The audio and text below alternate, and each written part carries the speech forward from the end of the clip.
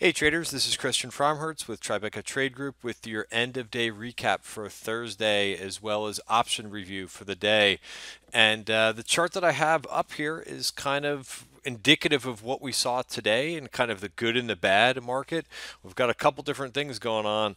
So this is implied correlations with the S&P. This is a chart that I've been talking about for a while now, but implied correlations moved up a little bit today, but still 2-year low. And I'm going to go through the market and kind of explain exactly what I mean. But basically what this means is the stocks inside the S&P are not moving together. So for example, S&P SPYs actually finished up on the day, 7 basis points. You can see we actually have a red bar today because we finished a little bit lower than the open. But all in all, up 7 basis points today. Not a big move down in the whole index, as well as the Dow. I don't really look at the Dow all that much. But just to kind of look at the indices and where they finished for the day, up 18 basis points today. So when you look at your sectors for the day, and we'll just kind of show the movers of the day inside the Dow, and this kind of paints a picture that I want to talk about today. And you can see Johnson & Johnson up 1.8%. This was a deal this was a name that we were all over today in the Tribeca Trade Group trading room today. There was some news out that they are possibly looking at a medical device company. That was in the beginning of the day, so really a huge move up. A couple traders played this today in options and had a huge winner in J&J. J&J, the options are very, very cheap. So if you happen to catch a big move, or this name tends, if it bounces on a nice move or a nice rumor story, what have you, you're going to do very well in options. You can see it actually sold off a little bit after the close, but huge day for Johnson & Johnson today. Considering those cheap options, much different than trading U.S. Steel or AKS or some of the tech names. Very, very, very cheap options. So just kind of rounding this out, Pfizer was up 1.4%, Verizon was up 1.3%, UNH was up 1.3%, Merck was up. So what's the theme of these names? You actually throw in a couple other names in here, and a lot of it is more defense, slower moving, lower volatility names that really led today. You go to the decliners today. You had actually Nike, which finished down on the day. A lot of retail really got smoked towards the end of the day on this border tax story. But Caterpillar was down 2.7%. GE was down 1%. Disney actually, Apple actually finished down on the day. But what I wanted to illustrate is some areas of the market really got hammered today. You look at the steel names today. This is the SLX ETF, or you could look at US Steel. But there is an ETF out there for the steel names. It's SLX. But US Steel was down over 7%. At one point, almost down 10%. AK Steel, this whole group, that and the XME, the metals and mining ETF, down 4% for the day. And then you kind of go through some of the other riskier type securities, or risk on type sectors, I should say. You have semis, which was basically all NVDA, double downgrade today. Really kind of, this was a pain for me. I do own NVIDIA. This was I actually took a decent loss on this one today. So this name down 9% at one point. I think also down 10%. So the whole semis group was down 1%. Retail got smoked at the end of the day with this border tax. So a lot of political commentary today that kind of drove the market in different directions. But retail was down 2.3%. Biotech was down 1%. Consumer discretionary down 70 basis points. So you look at some of these sectors and you would have said, hey, the S&P must have been down at least 0.5% today. But that's not the case. And why I'm kind of hammering this point down is there's certain areas that are continuing to kind of do their own thing, and we're seeing once again appears to be a mini sector rotation. Look at the utilities, very, very strong. You look at consumer staples. This is something that we outlined in the Tribeca Trade Group newsletter. By the way, if you're not a subscriber, get involved, because this was a sector that I thought had the most momentum going into the beginning of the week. And look at what this thing has done this week. And I talked about this 55.50 price target. We're almost there. We're just about there. We actually just about hit this purple line today, which is a VPOC. But I think XLP, consumer staples, has been the best performing sector of the week, and this was the exact profile sector that I profiled in the weekly newsletter. So if you're not involved, if you're not a subscriber, you get a ton of things with your membership. But check us out, Tribeca Trade Group.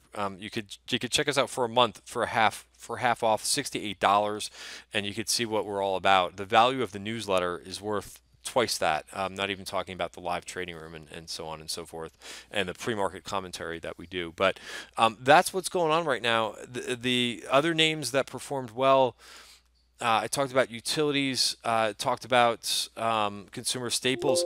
One of the biggest divergences, look at the healthcare ETF, XLV, up 70 basis points today. And then look at biotech, equally weighted biotech, down 1% on the day. That's 1.7% difference. And there is a lot of crossover between these two ETFs. There's a lot of names in common, but really odd to see basically about a 1.7% difference between biotech and healthcare, one outperforming and one underperforming on the day. Very, very odd. But if you break down that XLV ETF, it's the names that we talked about in the beginning, J&J, Pfizer, and Merck that did really well today. Bristol Myers as well. REITs also moving up here. Take a look at this. Now above the 200-day moving average. Not huge performance today, but that white line is the 200-day moving average, so poking its head above the 200-day. First time we've seen that all year long, actually, since October, since REITs have been over the 200-day moving average. Solar names actually bounced back pretty nice today. You can look at the TAN ETF, still underneath the 200-day moving average, but you got a couple names that are above. I think CSIQ is above the 200-day moving average, so bounce back a little bit after Wednesday's weekday in the solar group. So I would say definitely keep an eye on a couple of these names in here. Again, the TAN, the whole ETF is not over the 200-day moving average, but moving that way. GDX and GDXJ, they actually sold off a little bit. Gold seemed to maintain its bid. Just want to look at GDXJ, still above the 200-day moving average, but not by much. Was basically the high of the day was around the open, and then we sold off a little bit. So keep an eye on GDXJ, 200-day moving average. But yeah, my screen is pretty split between outperforming sectors and underperforming sectors. So real big divergence between groups and sectors today. Finally, I just want to talk about the Qs, and then we'll talk a little bit about option activity. The Qs kind of showed their first crack in the day, but really not too much damage done. They started to explore a little bit lower levels. We talked about the level where we could bounce from today, the support. Again, we call these levels out exactly as they're happening in the live trading room. But I said today that the Qs could get to 129.41. They almost got there, but that was the support for the day, and it held pretty nicely. So that'll be the area to watch again tomorrow, is 129.41. We're well above there. We're 50 cents above there. But just in case we get a little weakness tomorrow, which I wouldn't be surprised, we'll watch the overnight markets and see how they kind of digest some of the moves. But just looking at the option activity, you got J&J on here. Just sticking with the theme of consumer staples. CL, nice performer again today. You look at STZ, Constellation, Dollar Tree calls in that name as well. So that's pretty much the theme of the day. There were some other trades that happened. There's a big Oracle trade out in June. Oracle has just had really nice performance. If you haven't seen this chart in a while, so I'm not really a fan of buying the options up here. If you look at the daily chart, Oracle's already made this huge move. And it does have some more to go to get to the all-time high, but I'm not really a fan of buying it at this heightened level. So I did not take that trade today. What else? There was a couple other interesting or notable trades that hit. There's a big LB dip buyer. Another name that got smoked today. L Brands, they were down, I think, about 10%. So there was a dip buyer in that name. Caterpillar, some big put buying going on, on a play on the infrastructure plan, possibly not being rolled out as soon as expected. And then we saw some Qs, and we saw a long dated XLF trade. Also, Microsoft, a lot of calls traded in April.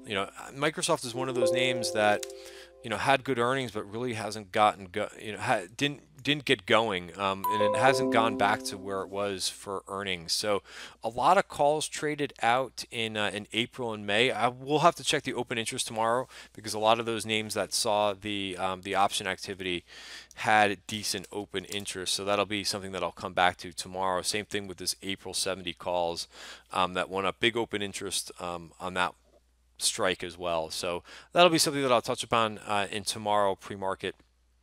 But that's it for today's video. Have a great night and enjoy your Thursday night. See you back Friday morning. Thank you.